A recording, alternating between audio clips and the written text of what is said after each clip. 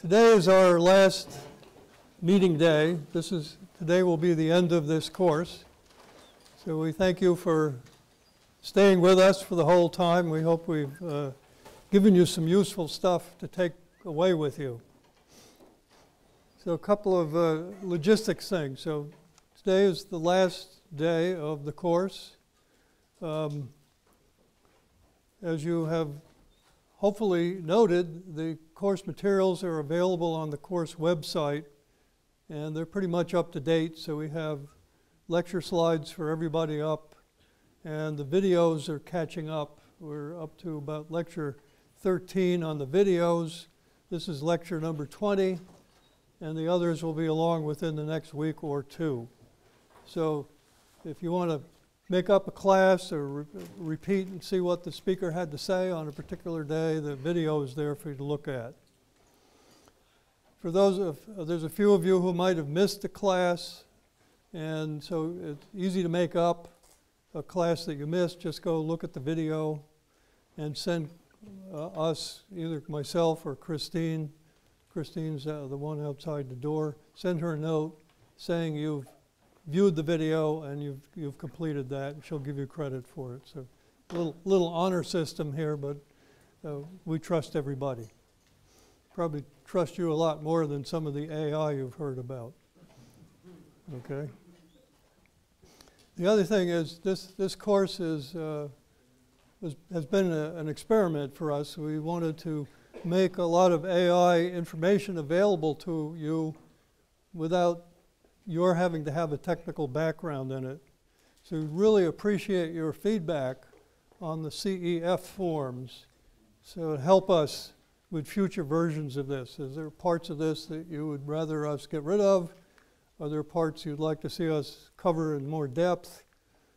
How was the whole thing? How was your experience with this? Please give us feedback so that we can improve this for the next time around with the next group of students who are interested. There's 140 of you that registered, so that's a pretty good crowd. And there's a lot more on the campus who haven't registered yet, so spread the good word. So my purpose today is to give you my summary of the course with a little bit of emphasis on things I think I've learned, and I hope all of us have learned as we went along with this. So let me start out by reviewing our objectives in this course. First thing, overall, we wanted to give you a picture of the dimensions of AI. It's a big field, a lot of little pieces to it, but we want to give you a sense of what the whole field looks like and what are its primary dimensions. The three that we've emphasized the most as we've been talking here are a dimension that has to do with machine learning. We discussed a hierarchy of machines according to their learning power. That was at the beginning of the course.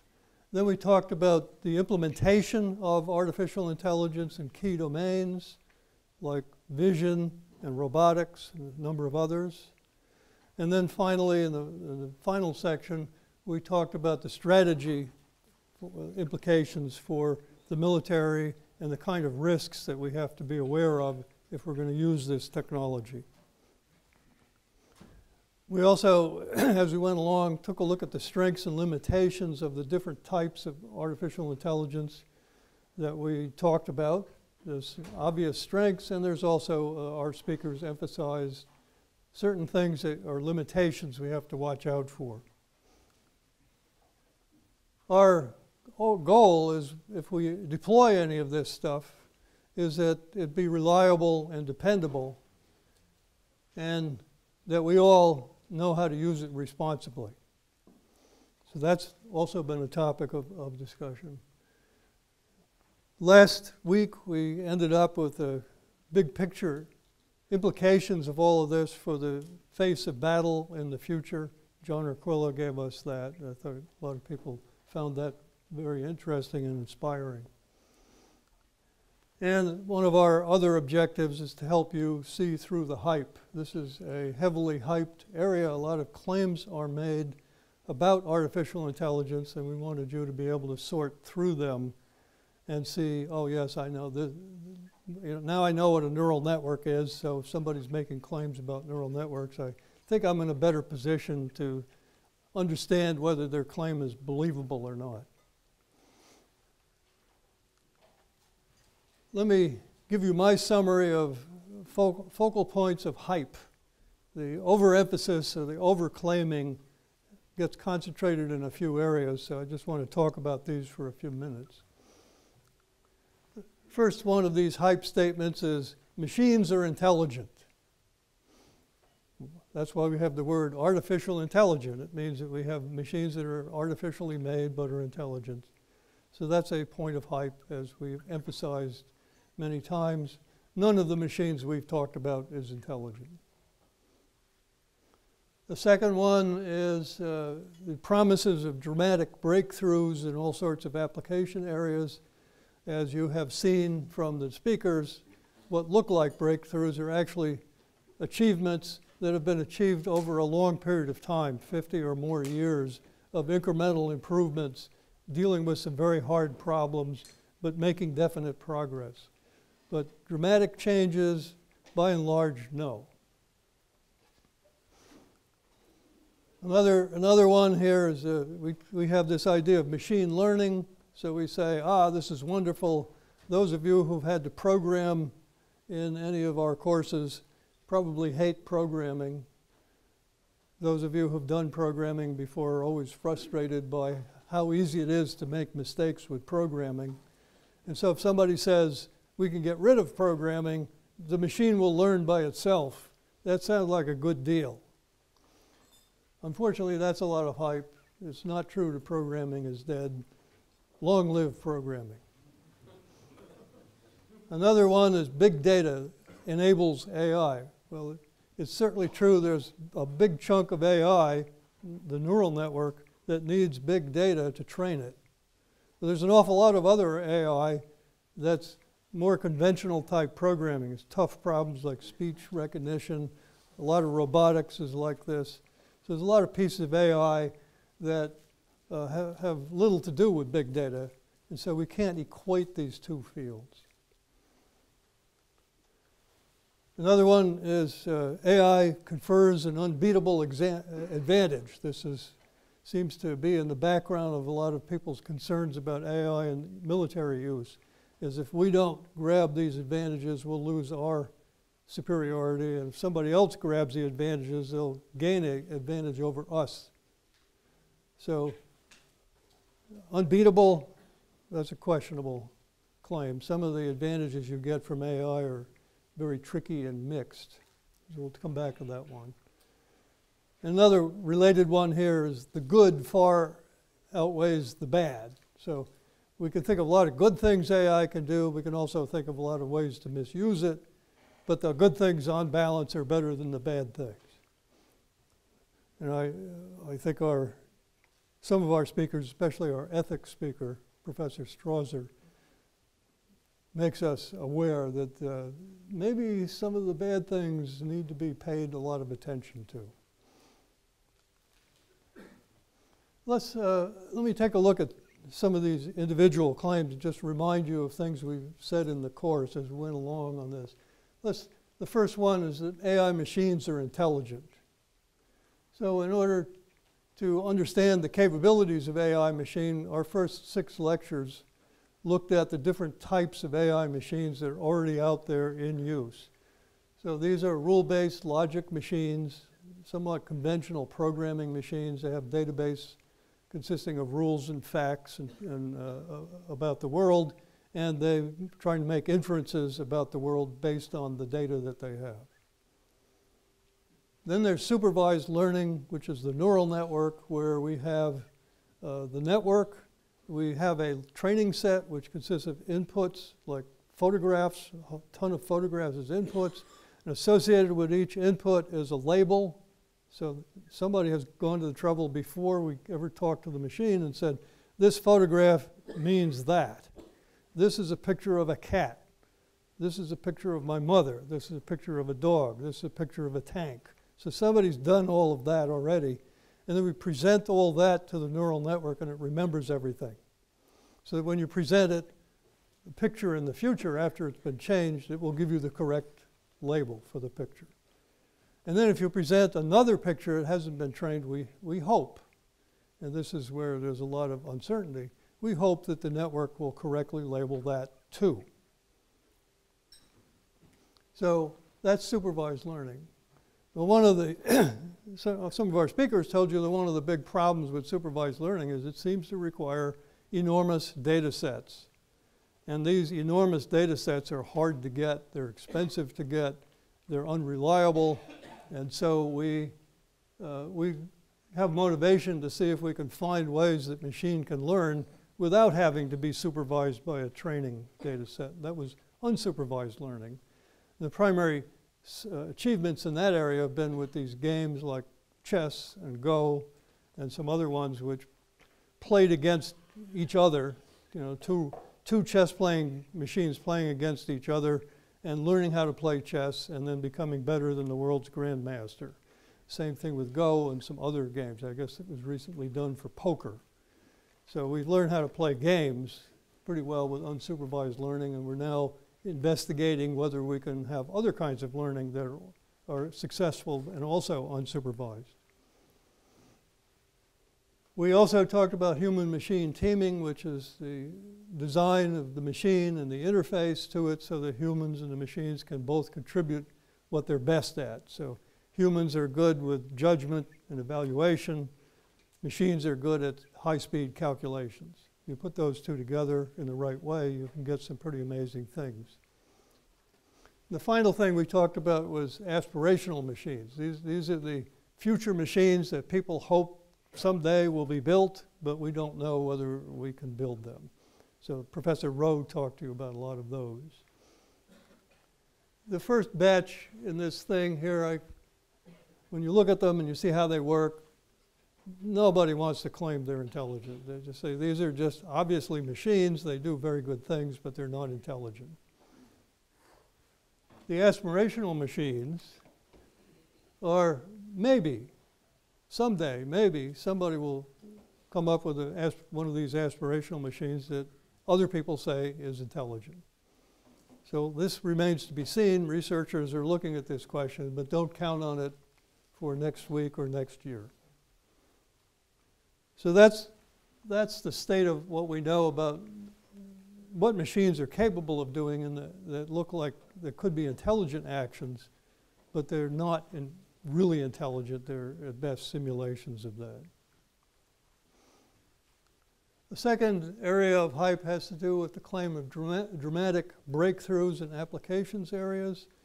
So we talked about a whole bunch of applications areas, data science, which is the use of very large data sets from which we might learn how to cull out data that tells us things that are going on about the world or the community whose data this is that we couldn't see by ourselves. And we use these large data sets to train neural networks to do things for us. So this has been an important area, but this area has been growing and growing over the years. In every era of computing that I've lived through, there's always big data. There's always more data than the machine that you have is available to process. And you're always wondering, how do we deal with the larger data sets? So this is not a new problem. We've been making incremental progress with it for a long time.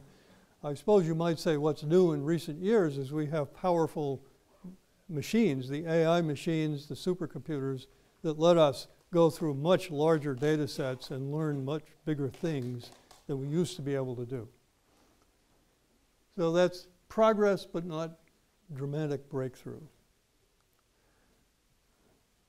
We also talked about management, possibility that you could use artificial intelligence for various management things. So some of the areas where this has been used is looking through personnel records, helping us evaluate applications for employment, helping us match people up with the best job assignments, making manpower projections, these kind of calculation-oriented things. But on the other hand, there's a lot of other aspects of management, such as managing people, dealing with conflicts, doing the planning, figuring out what the markets are up to, et cetera, that human beings are much better at and probably remain so in the future. So Professor Apte, who talked about that, was very clear that the job of the manager is not likely to go away anytime soon. The tools that the manager has to do that job may change, but they're not going to get rid of the job of the manager. Another area we took a look at was the vision area. Professor Kolsch came and talked to you about that area and talked to you about all the kinds of neural networks that have been developed and have done very well at being able to look at images and tell you what the images contain. What are they showing you pictures of? Very tremendous progress been made in the last decade on this topic. And part of that progress has come from increased power of supercomputers to power those vision networks as you try and train them. But this is, again, not a dramatic breakthrough, but a series of improvements that have happened over a long period of time. So if you compare the state of the world 30 years ago with the state of the world today in vision, you might say dramatic change. But on the other hand, nothing big is hanging around the corner about to make a breakthrough in this area. Cybersecurity is always a concern. What our speaker there, Britta Hale, told you was that the cybersecurity area now has a much richer treasure trove of hard to impossible security problems to deal with, opened up by AI. And AI seems to have created more security problems than it has solved. So security experts have their hands full trying to worry about things like whether an AI system can be fooled by an adversary who presents noisy data to it and gets the system to malfunction. We talked about natural language, which is a very old concern of AI, being able to listen to speech or read the newspaper, or read a magazine, read a document, even create a document. So a lot of things going on with natural language. Some of them have been improved in recent years with the help of the large data sets, but a lot of them have just been a slow, steady slog of trying to do things, trying to learn how to do things that, by machine that seem to be only in the realm of human beings talking to each other. You heard a lot about robotics from Professor Bingham. There, I think the main message was that the state of the art of robotics is that we need lots of data to train them. And again, they come up with the same issue of where do you get reliable data to train the robotic systems with. He also emphasized the fact that there's large components of robotic systems that are not neural networks and need conventional type programming to solve them. Like, especially you mentioned the reward function. When you have a robot that's learning to do things and you give it rewards when it does a good thing and negative feedback when it gets a bad thing, that the reward function is programmed. It's not another neural network that's giving out rewards. We talked, Professor Strasser was here and talked to you about ethics. A lot of ethical issues involved in this. What's a misuse of AI? What's a good use of AI? None of these things has easy answers. And he had a lot to say about that. So these are examples of application areas of artificial intelligence that have made definite progress. A lot of it's been incremental, but it's not likely you're going to see a dramatic breakthrough in any one of them in the immediate future. You'll see continued big progress. You'll see more and more powerful computers enabling these areas to do bigger things. Another one here is the idea that now that we have machines that can learn, programming is dead. Thank goodness those of us that have to learn programming don't have to. That's wrong. Programming is not going to go away. So all you computer science students who are hoping that next year a robot will do your programming, sorry, we can't help you with that. So when we talk about implementing a practical AI system, it's like It's the same kind of considerations we have to talk about when we're talking about implementing any software system or any combination of software hardware like a robot.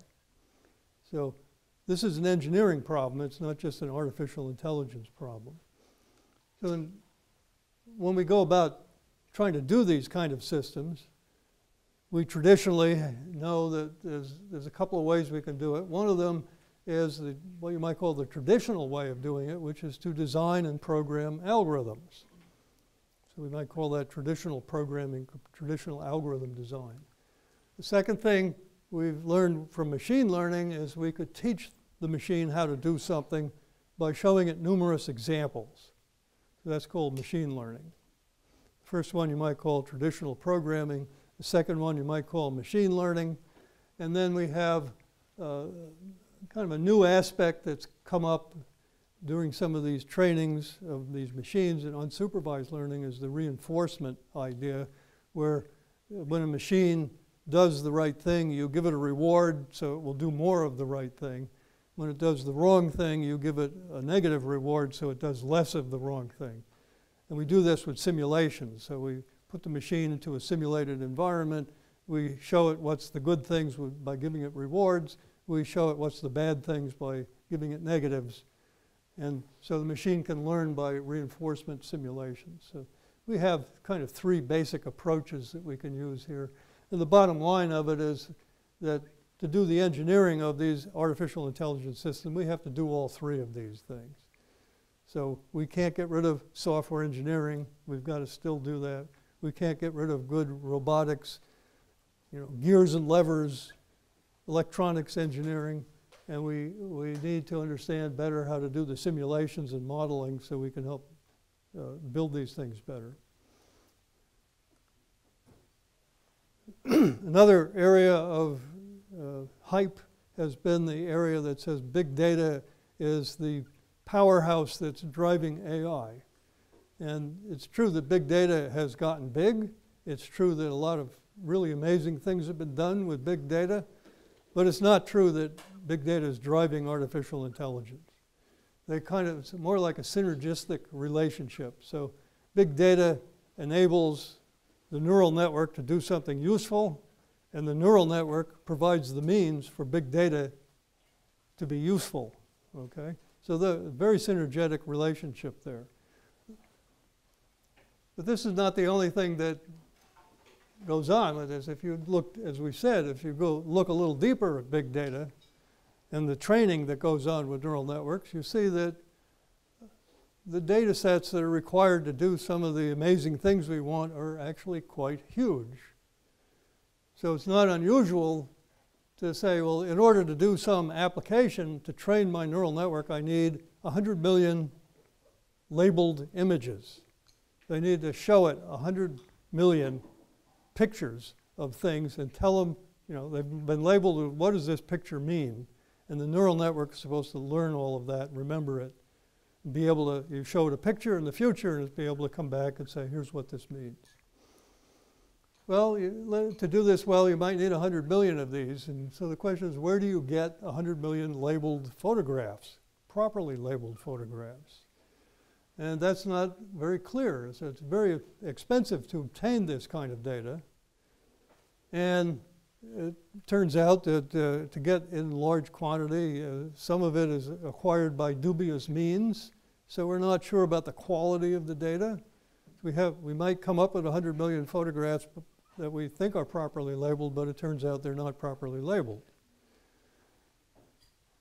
And another thing that we don't talk about very much is this training process is energy intensive. Today we've been extremely worried about increasing amounts of energy being used by computation. We want to make sure that we really want to pay for it.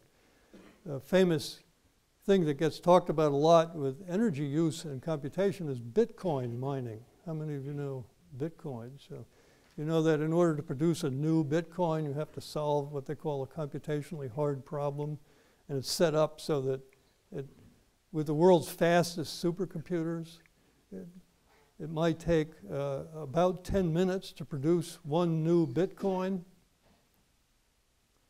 that doesn't seem a lot, but 10 minutes of a supercomputer computation, where the supercomputer consists of 10,000 chips arrayed out in some big array, those things can use up as much energy as a whole power generating plant can put out just to get one Bitcoin. And I saw some figures from The Economist were suggesting that Bitcoin mining was running 2 or 3% of the world's electricity costs. A lot of Bitcoin mining was being done in the black market, by the way. So, but neural networks use a similar kind of setup to train them. They've got a large amount of chips going in parallel. They call them graphics processing chips because the same chips are used to drive the high-speed graphics on your screens. But you've got tens of thousands of these chips running in parallel. They use up a lot of energy. So this turns out to be very energy intensive. And I think that as this goes along, there's going to be more and more people asking whether we really want to pay the energy costs for some of these things. Bottom line of all of this is that even though we have this notion of training and the machine learning, there's an awful lot of AI that you might just call programmed AI. Professional programmers got to do it. So big data is synergetic, but it's not the driver, and neither is AI the driver. They kind of coexist and they help each other, but they're not the reason the other one exists. Another hype statement is this one, that AI confers unbeatable advantages. One clear advantage is speed. There's a lot of tasks you can do at very high speed with artificial intelligence. It's also low cost of entry. So it's getting cheaper and cheaper to do these things. But at the same time, it's low cost for us. It's also low cost for the adversary. And this is upsetting the balance of power because adversaries can now have access to artificial intelligence tools that it used to be only we had access to. It's very easy to misuse artificial intelligence. There's more and more examples being cited in the press of possible ways to misuse artificial intelligence. Comes up all the time in the ethics discussions, like, is this use of artificial intelligence ethical or not, et cetera. So this is an area that's not only possible to do great things with, it's also possible to do great harm in this area. It's a very difficult technology to regulate, so even if you say we need some regulation to make sure that it stays useful and that we minimize risks of misuse, it's really hard to enforce that kind of regulation. So this is one of these technologies that's growing and growing and expanding, but nobody really knows how to regulate it.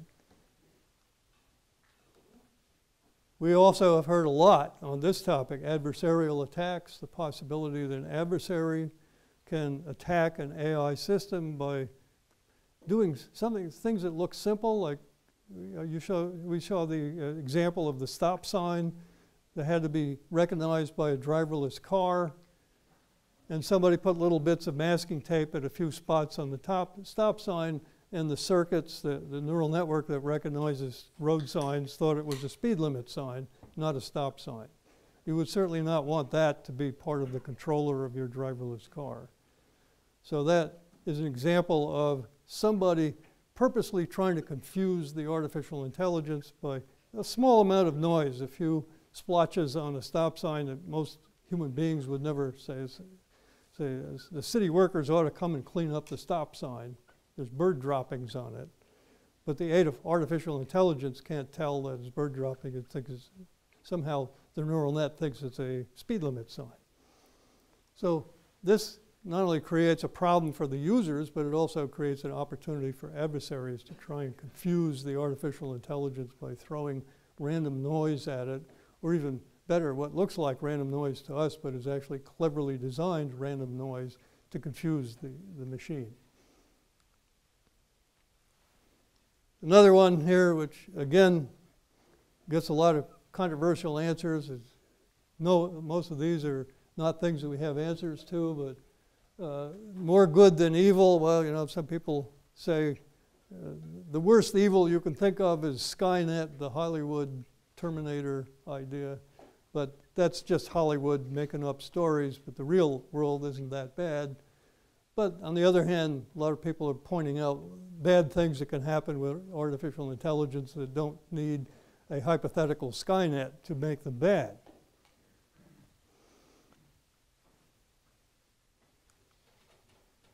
So one of the questions is adversarial attacks, a heavily researched area, going to get so good at being an adversary that it renders the AI useless? Because, you know, we have terrific AI, but the enemy knows how to jam it. They have terrific AI, we know how to jam theirs, so nobody can use their AI. Is that nobody knows the answer to that question, but it is an important question. Another one, some of you might have seen this. There's a famous video. You can find it on Google if you haven't already found it. Just type in the word slaughterbots, and you'll find a YouTube video produced by a Berkeley professor named Stuart Russell, who's written a book on this, if you like reading books. But slaughterbots are small drones, easily fit in the hand, that are able to fly around in small spaces, recognize faces, target a particular individual or a particular class of individual, and then drop a little bomb on them and kill them. So you can assassinate political opponents with these things, or you could have swarms of them that could do a lot of damage to a classroom or a meeting or something like this. So this is easily within the current state of the art. Probably the ability to do this is no more than 2 or 3 years away. Now that somebody has a video saying, look at this, the threat from this, weapons of mass destruction produced with cheap, hold them in your hand drones. Swarms of these things become a weapon of mass destruction. If you haven't seen that video, I strongly recommend that you do. It's about an 8-minute video. It really conveys the message of how vulnerable we are to this kind of misuse.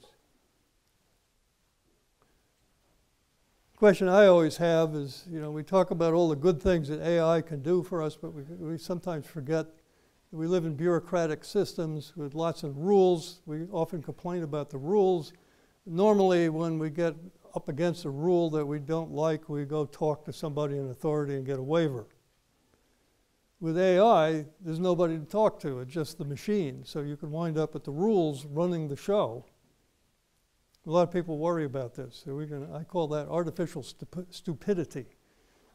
So the stupidity of mindless rules takes over and the intelligent part gets lost. That's another concern. So there's lots of concerns of this type that cast doubt on the question of whether there's an unbeatable advantage or whether we actually do more good than evil. And again, I don't have answers to these, but I know there's a lot of people talking about them. There's a very interesting article which appeared in the July issue recently by Commander Brent Spillner, which he called Bedrock Principles of AI Implementation. And he's reminding us basically that we're building engineered systems that are supposed to be used in war battle operations, and we have the, you know, common standards that we have within the military that we need to apply so we get systems that can be considered reliable and safe for their users. So he says that the implementations in the field must be reliable and dependable, safe and secure, and he gives 4 general guidelines which sound here like they're so general you don't know quite what they mean, but you know, frame realistic expectations. In other words, don't let the hype eat you up. Always keep people in the loop. Don't expect the machines to be wiser than people. Always have somebody around who can overrule the machine if necessary or guide the machine. Keep the roles and limitations clear, but he just simply means understand what the machine is good at, understand what the human is good at, and don't try and mix them up. And finally, design and test to objective standards. This is what we do a lot of military systems. We know, it's got to pass certain tests, and we insist that it does pass the tests, and they're objective tests. The same should be true for AI systems. So this is not a long article, but is well worth the read to see somebody ask us to keep our feet on the ground, even though our minds are floating in the clouds, dreaming of all these wonderful things AI can do for us. Along the way, we have uncovered a number of dilemmas in artificial intelligence. I just want to list a bunch of them. There's actually quite a few here, just so you know that there's a lot of unsolved issues floating around.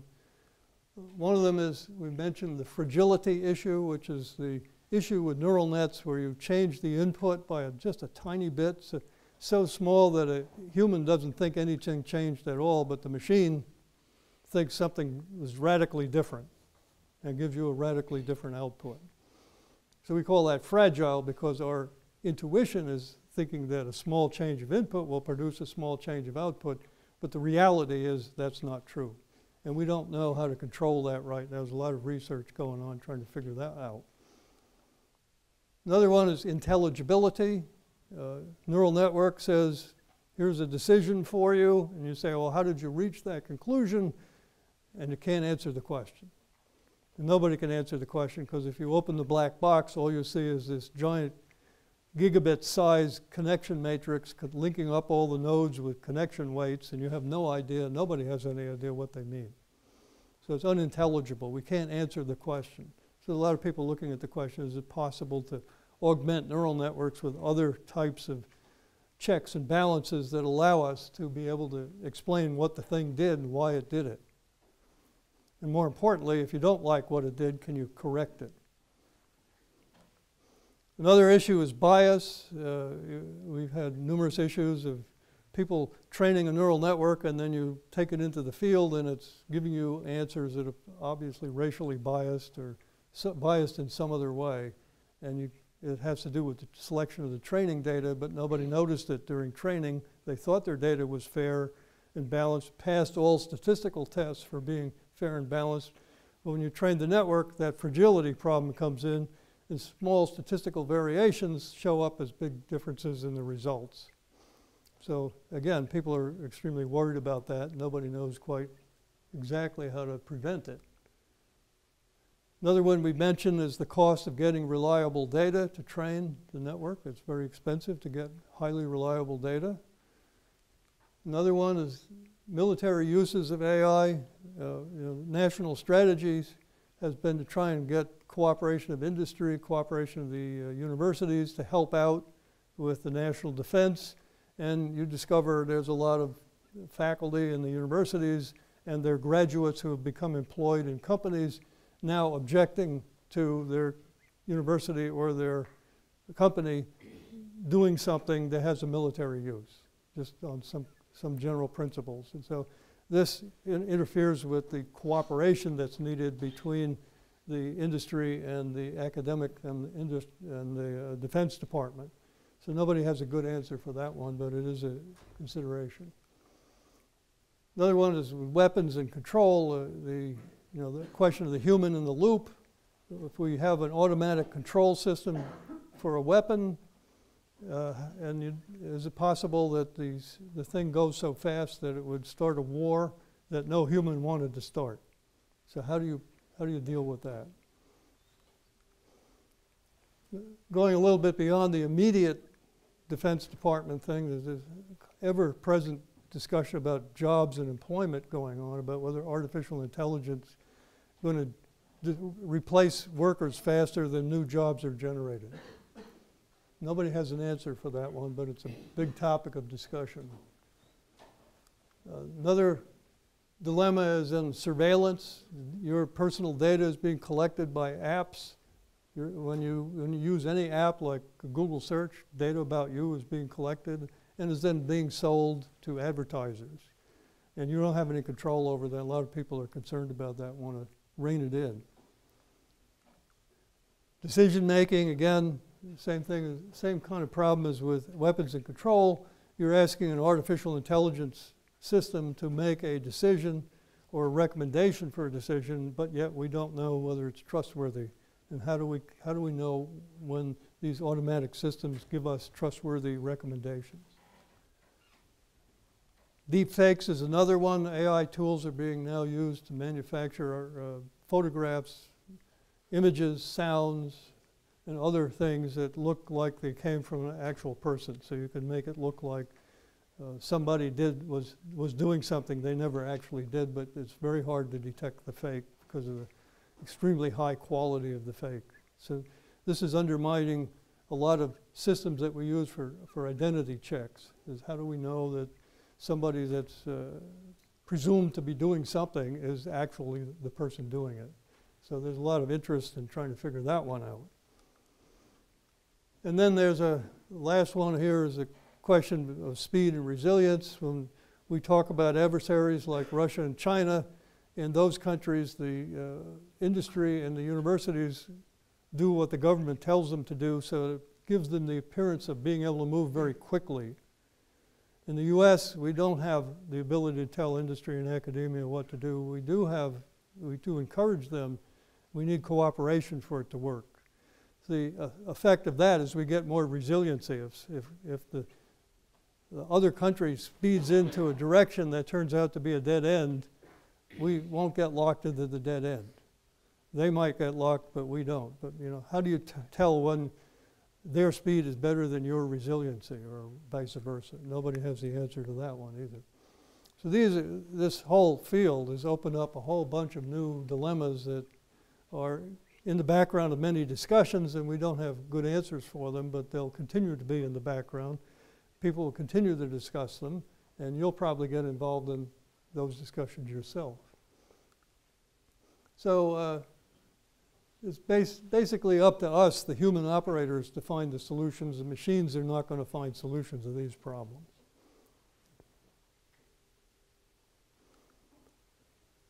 We're now at the end of the course, so I want to leave you with a general thought of my own thought here is that this technology, this artificial intelligence technology that we've been discussing this whole quarter, is a fascinating technology. You've all come here and you've spent your lunch hours for the last 10 weeks with us, and most of you have stayed here for the whole time, so that's very hard. Makes us feel good that we have good subjects for you to chew over while you eat. But at the same time,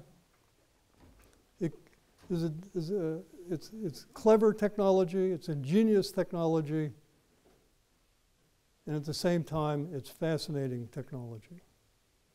And there's a danger in the fascination that we need to be vigilant about. The fascination with the technology creates a distance.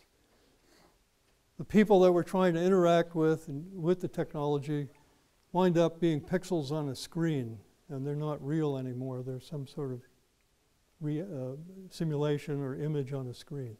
There's a distance there.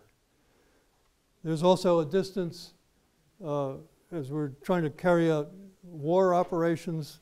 All we see is what we see on the screen, and sometimes that might look like nothing more than a video game that we're playing. The horrors of war are somewhere in a very great distance, and we don't get to experience them. Also, this kind of distance of being fascinated with the technology undermines our ability to respect other people because we don't see them. It increases our own fears, our own distrust, our own resentment, our own anxieties. So I ask you as you go forward, the learning you've gotten in this course, to be vigilant, to not get trapped in technology fascination. Always keep in mind that we're trying to use this technology to do our jobs better, to interact better with other people, and when we do so, let us do it in a way with our tools that treats them with respect and dignity and understanding. So this is the end of our course. I thank you very much for participating with us this quarter, and please take this learning and put it to good use. And please give us your feedback so that the next time we do this, we'll do an even better job. So thank you very much.